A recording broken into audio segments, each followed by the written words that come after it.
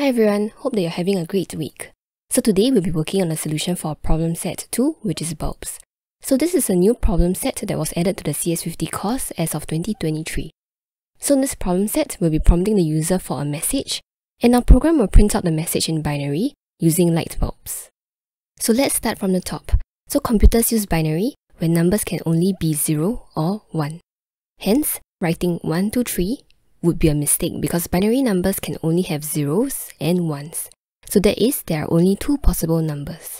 So in the CS50 problem set brief, they have actually more details about understanding bases and how binary is represented. So do take some time to read through that. With the background of binary in place, let's move on to what we need to work on. So light bulbs represent two possible states. Either the bulb is switched on or off. So similar to how binary numbers can only be either 0 or 1. So in this problem set, we want to encode text as a sequence of binary numbers and convert this into a set of bulbs. Taking the example of the text that we get as hi with an exclamation mark, we need to turn each character into ASCII values, that is, decimal numbers, and then we will convert the decimal numbers into their respective binary numbers, which use only zeros and ones, where we will assume that each decimal is represented by 8 bits as such. Next, we will interpret these binary numbers as instructions for light bulbs on the stage, where 0 means the light bulb is off, and 1 means that the light bulb is on. So what do we need to do? So first, we need to implement a program in a file called bulbs. Then, we will prompt the user for a message using getString, and the program will then convert the string into a series of 8-bit binary numbers, where we have 1 for every character in the string. Then we will use the print bulb function to print a series of zeros and ones as a series of yellow and black emoji, which will represent bulbs that are switched on and off respectively. So for output, we want each byte of 8 symbols to be printed on its own line. So your program should print out the series of bulbs with one line of 8 bulbs for every character in the string. So let's focus on how to convert the string into a series of 8-bit binary numbers. Starting with an example, how will we convert the number 4 into binary? So the number 4 in binary is actually represented as such, and we need to convert this number 4 into this series of zeros and ones. So the brief actually tells us how to do this, and that is we need to keep dividing the number by 2. So let's work on the number 4, and let's see what this looks like. So for starters, we will take 4 divided by 2, where the quotient is 2 and the remainder is 0. This 0 then gets parked in the last value of the binary as such, and moving on, we take the quotient of 2, divide by 2 again, where the quotient is 1 and the remainder is 0. This 0 value goes into the next value of the binary array as such, and moving on, we take the quotient of 1, divide it by 2 again, and this gives us a new quotient of 0 and the remainder is 1, which goes into the binary as well. So as the quotient is 0, we cannot divide this number further. As we are working with 8 bits, this means we will need to fill in the rest of the binary values as 0. So this is how you get the binary value of the number 4.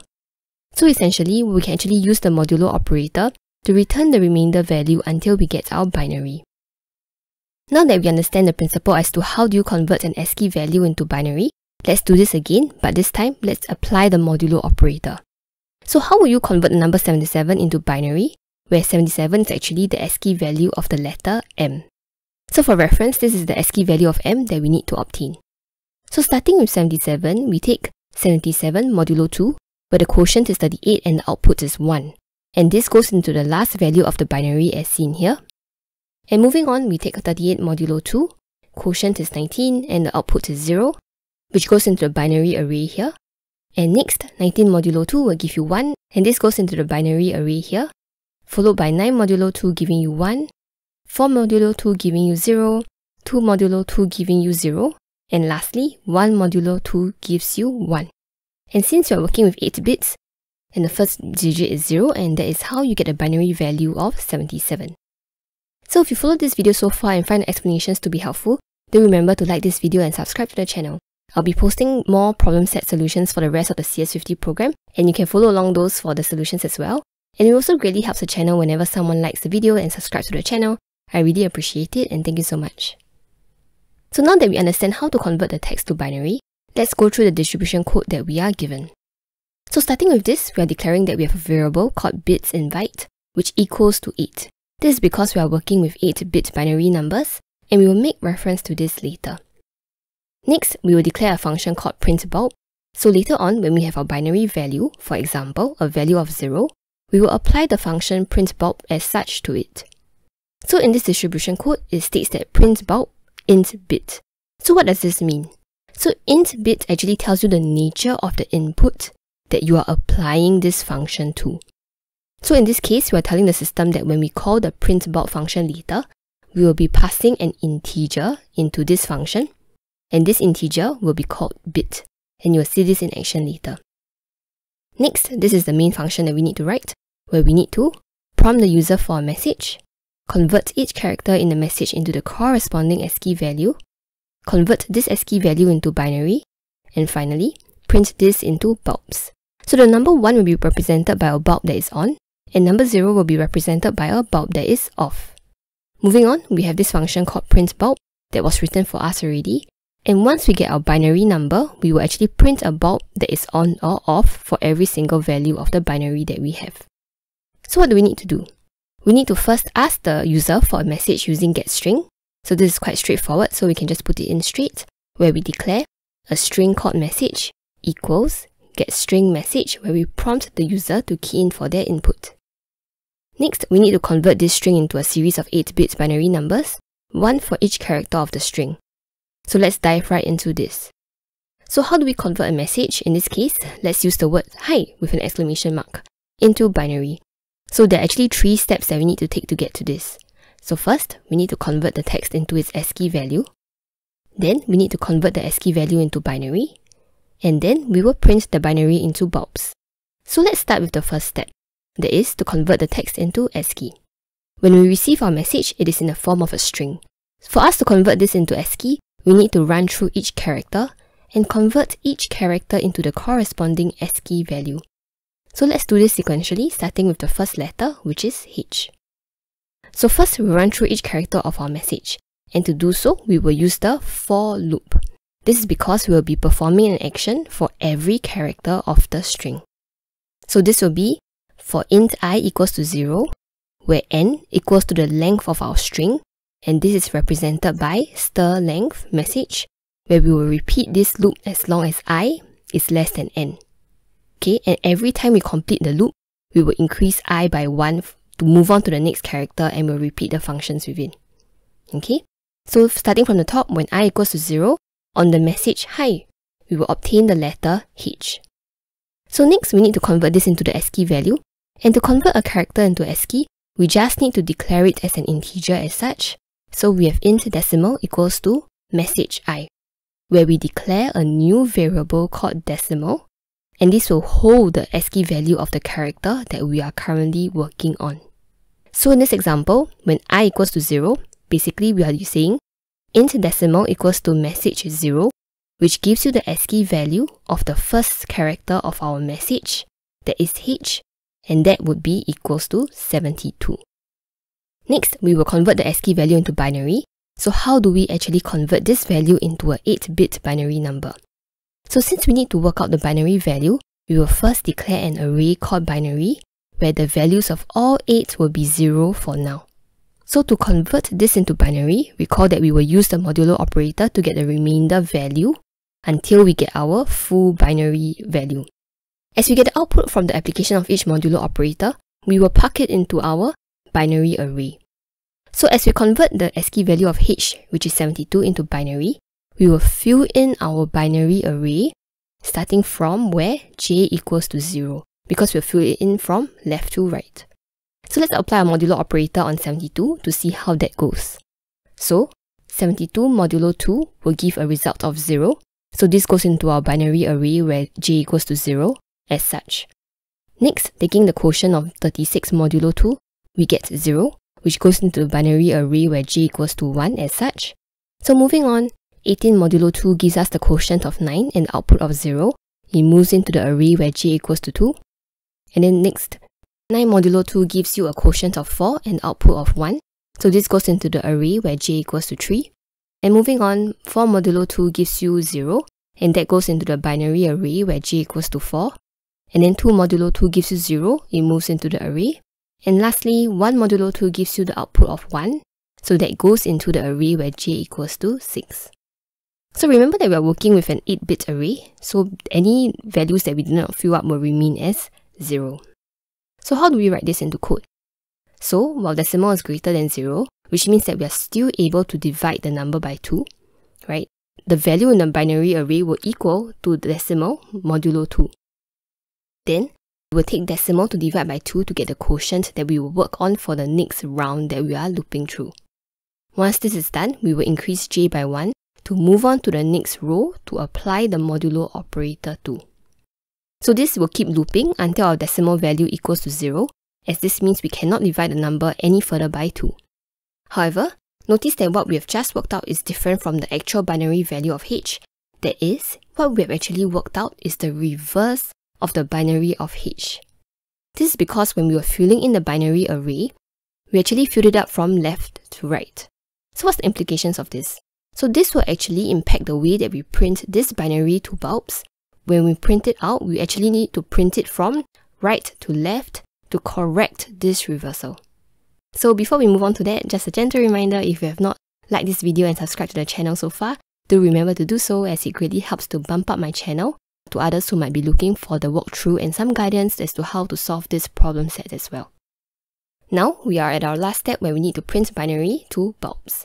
So currently, what we have worked out for h is the reverse of the correct binary value for h. So our result is as such, while the correct binary of h is as such. So this means that when we print the array into bulbs, we should print it from right to left instead to get our bulbs printed out in the correct order. So do note that this will actually require us to loop through each digit in this binary array using a for loop.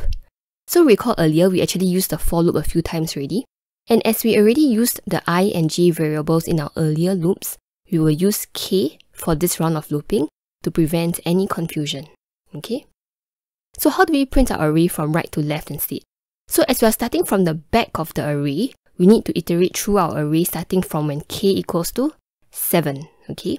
Recall that previously we actually declared that we have 8 bits in a byte. So as we iterate through this array, where the first position in the array starts at 0, we will need to indicate the starting point of this loop as k equals to 7 and not 8. So to get that, we will say k equals to bits in byte, which is 8, minus 1. Okay? Because this array ends at 7. So the loop looks like this. So for int k equals to bits in byte minus 1, this will be the starting point being k equals to 7. And as long as k is greater or equals to 0, we will continue the loop. As we need the loop to go from k equals to 7 to k equals to 6, then 5, then 4, and so on, we will use k minus minus instead to indicate that we are moving down the array from right to left instead of our usual loops where we always move from left to right. Then we will use the function printBulb, and that would be the structure of the code. So what would be the structure of the code that we need to write? So first we will prompt the user for a message, and then we will run through each character of the message, converting it to ASCII value. And then we will update the binary array each time the modulo operator is applied, starting from the first position. Then we will print the binary to bulbs. So we've already prompted the user for a message. And to run through each character of the message, we will use a for loop to loop through the message as we discussed earlier. Then to convert it to ASCII value with int decimal equals to message. And to convert it into binary, we will first declare our binary array as int binary equals to all values being 0 for now. And starting with the first value of our binary array where it's j equals to 0, and as long as decimal is still greater than 0, we will keep applying our modulo operator. And every time we apply the modulo operator, we will park the result into this binary array. Then we will divide the decimal by 2 and continue this loop of applying the modulo operator until we cannot further divide the decimal anymore. Lastly, we need to print the binary into bulbs, and to do so, we will use another loop to print the array in reverse. So for int k equals to bits in byte minus 1, as covered earlier, we will then apply the printBulb function. And now, let's put all this in C and test it out. So, what we'll do is that I'll indicate this portion to prompt the user for input, where we will declare that we have a string called message, and we will ask the user for a message to key in. Then after that, I want to iterate through each character in this string that we have just received from the user. So we will do for int I equals to 0, and then we will go through the whole length of the message.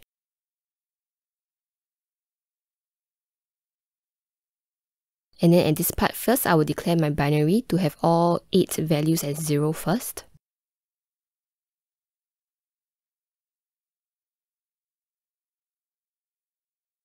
Then I will just label this section to convert it into binary.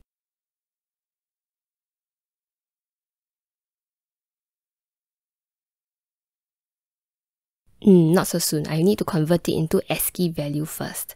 So my int decimal will equals to message I. Next, I will then convert this ASCII value into binary. So starting from when j equals to 0 of the binary value, so as long as my decimal is still greater than 0, I will be applying the modulo operator and updating my binary array as I go along. So the binary value will be equals to decimal modulo 2, and then after that I will divide the decimal by 2, and then after that I'll continue this loop of applying the modulo operator to what is left until I cannot divide it by 2 anymore. Next, remember that I need to print the binary in reverse. So we will use int k equals to bits in byte minus 1, right? And remember, we are going from right to left now, so we must use k minus minus instead of our usual plus plus. I'll call out the print bulk function that was already written for us on this number. And because we want to print each into a new line, I will put this print /n here as a line break. So let's make this and see how it goes. So print hi. And next we try hi mom. And this is our message. So now let's just run this through check 50 and see how it goes.